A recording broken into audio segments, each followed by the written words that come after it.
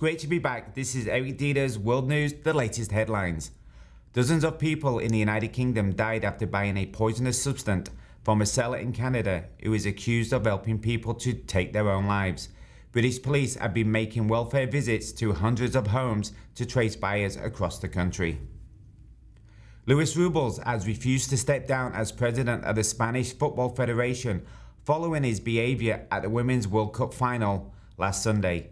He kissed Jenny Hermoso on the lips. FIFA has opened disciplinary proceedings against him. Greek police have made 79 arson arrests over wildfires in the country. More than 20 people have been killed this week. Over 10,000 Empire penguin chicks have been killed. The sea ice underneath the chicks melted and broke apart before they could even develop the waterproof feathers needed to swim in the ocean. The birds most likely drowned or froze to death. Hope you all have a fantastic weekend. Take care, and I'll see you Monday. Bye-bye.